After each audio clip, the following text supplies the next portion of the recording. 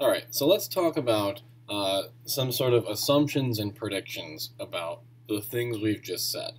So what we can now say with some degree of confidence, based purely on what we could call a simple theory of choice, is a prediction that compensating wage differentials will be associated with various job characteristics. Okay, so compensating wage differentials, which, by the way, to break down this phrase, right, is saying that there will be a difference in the wages across comparable jobs that compensates the worker for the things that are not the same. So that's sort of what this phrase means. We're compensating workers with different wages for different working environments. Okay, so compensating wage differentials will be associated with various but certain job characteristics.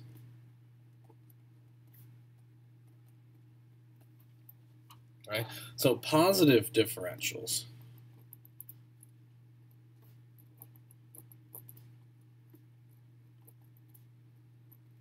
i.e.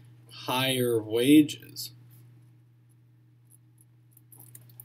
will accompany sort of bad jobs,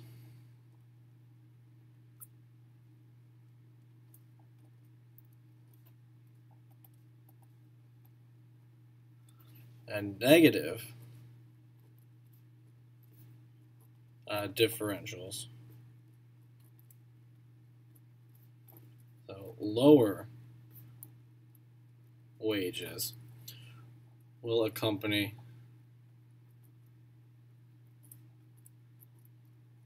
good jobs. Okay, and so from this, workers are able to choose among themselves which combination of wages and working conditions will be best for them. Right? Now, it's important to recognize that this is only true if everything else is the same or close enough to the same between the two jobs. So we're assuming that familiar ceteris paribus, right, which is Latin for all else being equal, basically, okay? And so, as a result, the theory is not that workers working in bad working conditions are paid more than workers working in good working conditions. The prediction is that holding everything else constant, workers in bad working conditions will receive higher wages than workers in more pleasant working conditions. Okay? So there are a lot of factors that have to be held constant before this pattern is observed in the real world, such as skill level, age, experience, race, gender, union status, location, and so on and so forth. Okay? We've also implicitly been making three assumptions. Okay? So we've been making three assumptions throughout this exercise. So the first one is that people are utility maximizing, not income maximizing. Right? So we've been assuming that people maximize their utility or their happiness and not their income. Okay?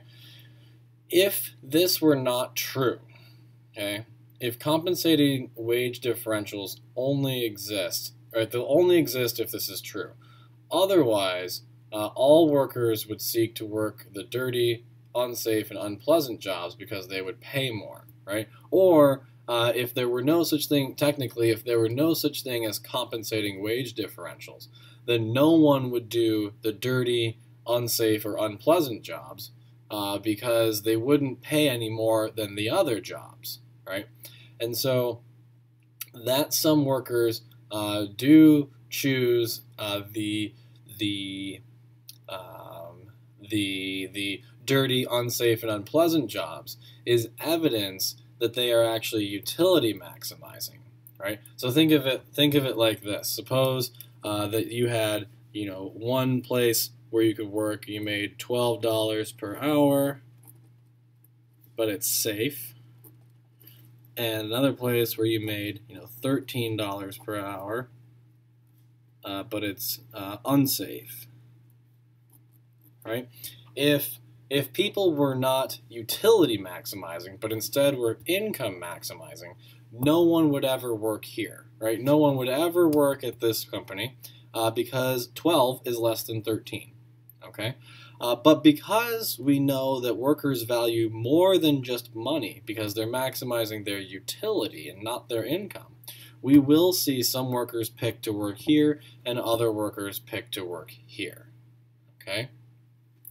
And so what this means is that, again, we're maximizing utility, not income. Now, a corollary of this is that while wages, the dollar wages, might not equilibrate across these different work environments, right? The overall utility from the pay and working environment combined will tend to equilibrate for the marginal employee, which is a crazy fun assumption, or fun corollary, I should say. Okay. The second one is that workers have information.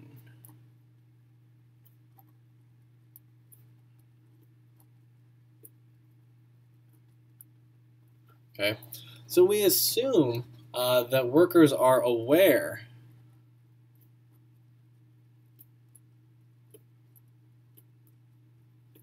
of the trade-offs that they're making, right? We assume that workers know exactly what it is that they're getting into, right? Okay, so they're aware of the fact that the job they're choosing might entail working in an unclean environment, an unsafe environment, an unpleasant environment, or some combination thereof, right? If they do not know this, then the model breaks down a little bit. However, we should also point out that it's very likely that workers will quickly recognize the quality of the environment that they're in and will leave if it's worse than they were led to believe, okay? Now, sometimes this, the ability of workers to see where they're working is enough to solve the problem of a potential lack of information, right? So workers will quickly recognize and leave the bad working environments for better ones if the compensating wage differential is not high enough. But other times, this isn't the case. So consider the fact that asbestos was used for years as insulation, and that the risks associated with this were largely unknown until 50 years later, when we were able to link the exposure to asbestos and medical problems, right? So here the process of learning was far too slow to work for these individual workers, who all had essentially retired by the time their health problems actually manifested. And so as a result of the time delay between the working conditions and the effect of those working conditions on workers, cause and effect were largely obscured, preventing the labor market from adjusting so that these people were either paid even higher wages or were given proper safety equipment. Okay, so sometimes the information that these workers have is only revealed after a long, or the information that workers would want to know, I should say, right? The information that about the working environment that the workers would want to know. Sometimes it's not revealed for a very long time. But the point is that someday, or eventually, it will be, right? Other times, it's very quick. So, let's say, when I took the job at Ferris, let's say they gave me an office, and, in the corner of the office was a bunch of rotting banana peels or something, right? I would very quickly recognize that and say, hey, you know what? This place, not for me, right? And especially if they refused to come over and clean it, right? Then I would very quickly say, you know what? I'm out. I'm done. Okay. And the third assumption has to do with worker mobility, right? So we assume that workers have a range of jobs from which to choose from. And so, in other words, they have other options should they not like their current combination of wages and work environment, right? And so for most people, this assumption holds true. But there are millions of people in rural areas where this simply isn't the case. And so compensating wage differentials will only arise when workers have a choice between working in a safe job and working at a risky job. If all the jobs they can realistically get are risky, then no compensating wage differential will actually arise. Now, there are two ways to increase the number of job offers that you have. So one is to get a bunch of job offers at the same time and choose from among them. So you choose, you get 6 job offers and you pick the one that's best. Another is to take a job and continue looking for a different or better job, right? So thus, even if someone doesn't have a whole lot of choices for employment today, right, they're likely to have more options over the course of their life to exercise this choice. And so we might find someone working a job that pays too much for too unsafe of a working environment, or rather the compensating wage differential is not high enough to induce them to work there on their own. In other words, they would rather have a safer working environment and less money, but they might not have a job offer that meets that right now today. But over the course of their lifetime, they'll probably come across one, and if it's good enough, they'll take it. Okay? Now, just how mobile are workers, right? So a recent study found that 22% of all American workers over the age of 20 had been with the same company for less than 1 year. Now, additionally, every month, roughly 2% of workers voluntarily quit their current job to go out and find a different job, with only 40% of these people taking a lower paying job than they previously had, right? Which implies that these people took jobs that paid less but were in a better environment, while the other 60% took jobs that paid higher, okay? So we make these assumptions. We assume that people are utility maximizing and not income maximizing.